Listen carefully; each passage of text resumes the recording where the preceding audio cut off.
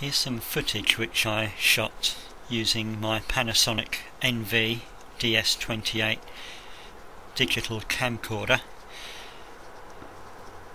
and it's a camcorder that has got a 0 lux mode, so you can do nighttime shooting, which obviously explains why it's in black and white.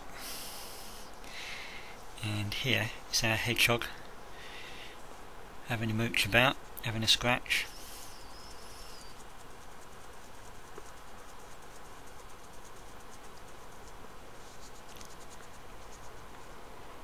And unlike my trail cam footage, which you'll see elsewhere on this channel, this camera obviously produces continuous footage without the breaks.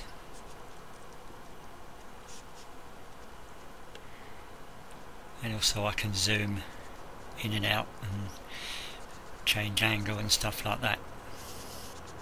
Also, of course, this camera captures sound, and I've left that up on this recording.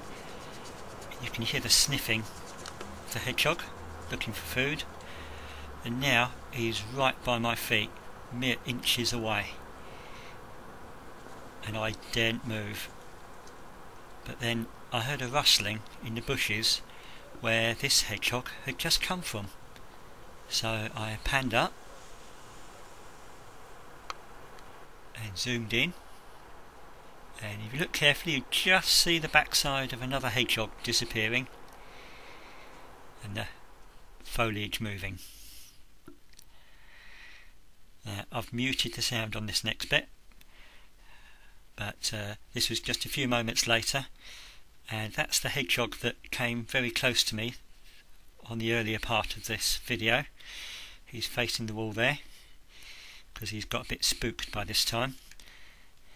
And then if I pan round and go over to the bush on the other side of the garden, under the bush there, up against the bottom of the fence, you can just see the other hedgehog, that dark spherical bit in the middle.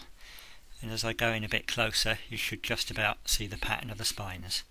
So, the first time I'd seen two hedgehogs in one garden.